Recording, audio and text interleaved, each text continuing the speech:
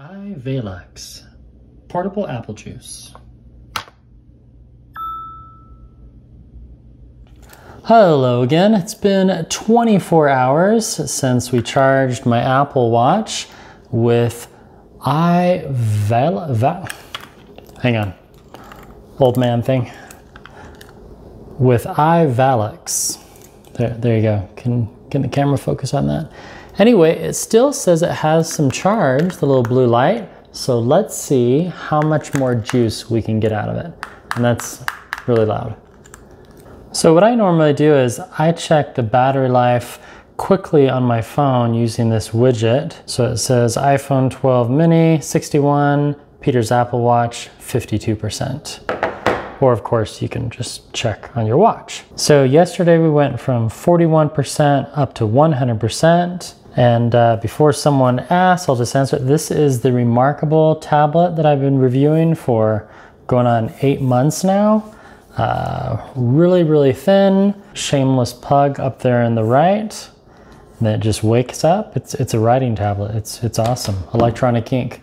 One of my favorite devices that I've tested in the last year. And it's tied with the Apple Watch, but the battery life is 7 days longer. Anyway, so we'll just swipe to the right.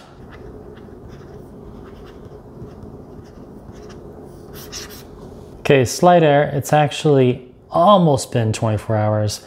It was last charged yesterday at 18:57 and it's now 17:26.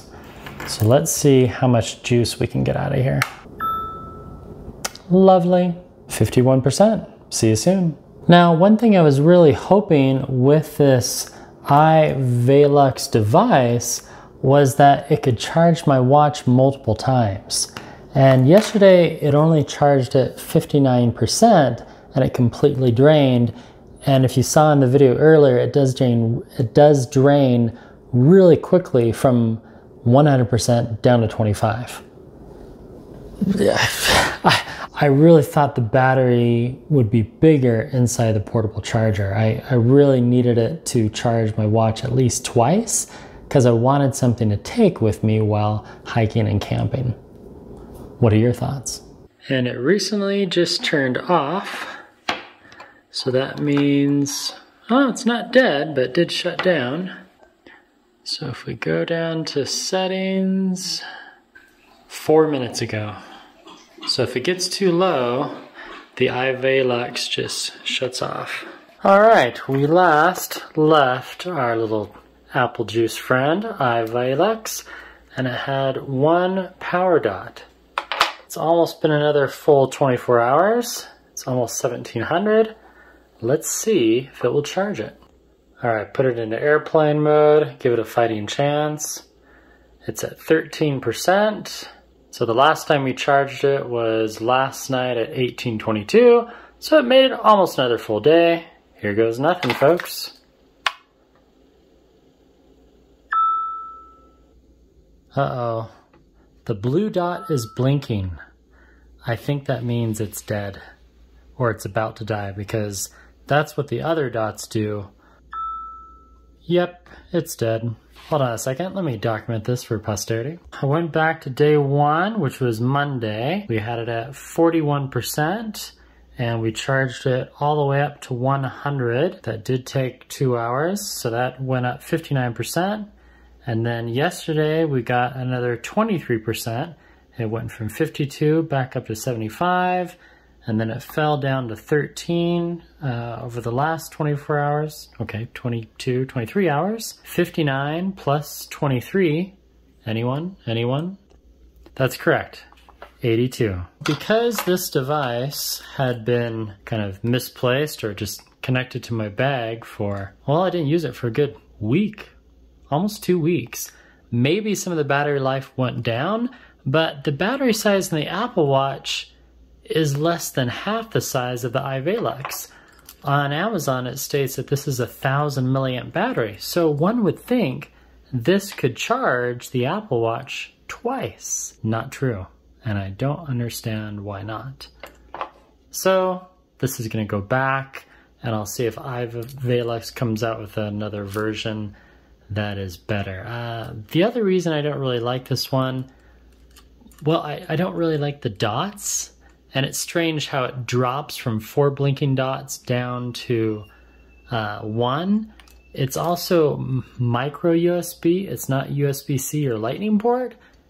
Really, if it was made for the Apple Watch, and the Apple Watch adapter currently takes Lightning, or some chargers would be USB-C, it's pretty lame that it's selling with micro USB in 2021.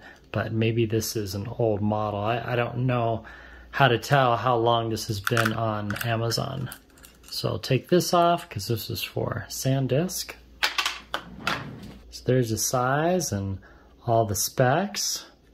It says it is compatible with this watch, but not really exactly what I need. I mean, granted, if you started fully charged, I guess we did make it another 2 days, so that's good, but it was really slow. I mean, waiting 2.5 hours for it to charge from 41% up to 100, that's a long time to wait. So I'm going to use the OEM method, the Apple disc, with this 12-watt charger by Apple. And good thing, because we just got the power warning, 10%, that's not good. Put it in airplane mode so it'll charge real fast. And there we go. And then I'll quickly show you how fast it charges this way. And we're back, and it's already at, oh, now it's at 35. So it charged in 18 minutes, 24%. That's 1.333% per minute. If we go back to the stats of the i.Valux, it's only charging at a rate of 0.433% per minute, or overall 0.396. So if you do the math, it basically charges with the Apple OEM and a regular AC outlet at 1 whole battery percent faster, 300% faster. So yeah, is that good math? 300%? I'll let my cousin John correct me if I'm wrong, but it's faster, a lot faster. Well, I'm gonna go for a bike ride, and then I'll return this to the post office tomorrow, and I'll give you my final thoughts when I'm back from my bike ride. All right, so hopefully that all made sense with my testing the i.Valux. Basically, it comes down to 5 things. So here's the big summary if you skipped ahead. Catch my breath. I had to walk around, turn on lights. There's a bit of work to these videos. Anyway, so the big question, buy, yes or no? Let me give you my 5 reasons, then I'll tell you my opinion, yes or no. Number 1, quality. I don't see this thing lasting an entire year. I feel most products should last at least a year when it comes to technology, especially smartwatches and laptops and your glasses. 1 year is the standard quality time frame. Number 2, performance. It charges my Apple Watch too slowly. The Apple Watch 6, at least, the newer one, and also the Apple Watch SE was designed to charge more quickly. Well, this isn't that compatible with the Apple 6 in my opinion, even though it says Series 6 and SE right in the box. So misrepresentation, perhaps. Number 3, design. If I take off my watch, which I don't like to do. So there's the magnet, then it charges, but if I just slightly tilt it like that, well, it comes off. So now I kind of had to jostle it a bit, but I had this in the car and it slid off. Like it barely takes any pressure. Whereas when you're charging it with the magnet, so here's the OEM charging magnet. I mean, you really have to move it quite a bit for it to fall off. Number 4, design. So the Apple Watch charger, the OEM charger, is USB-A. All right. My iPhone is Lightning port and everything else is USB-C. Hardly anything selling in 2021 is micro USB. Where is that mini? Anyway, it's that old port. This one.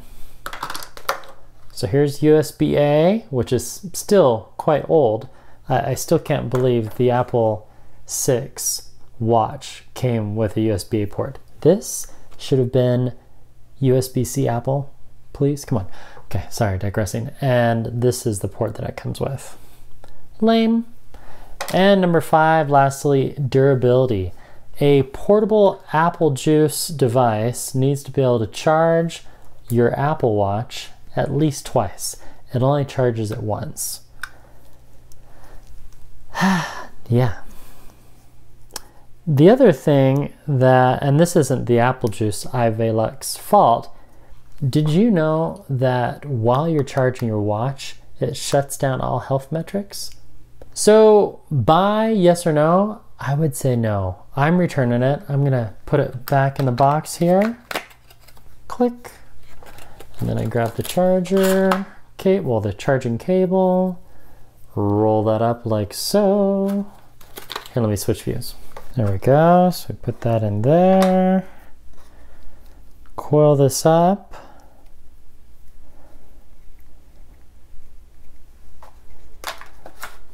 So basically, had this charged my watch more quickly and charged it at least twice, I probably would have kept it. Free, oh, customer, yeah, I'll keep that just in case. Put that back in there. And thank you, Amazon, for letting me try this product. I really did want to keep it, but yeah, it's going back. I think if you had a Series 3, you might like it better. Well, thank you so much for watching, and pithy comments, type those down below. And that was my full review of this i.Valux portable Apple Watch charger. Let me know your thoughts. And yes, let the credits roll for the Paramount Kid. Goodbye.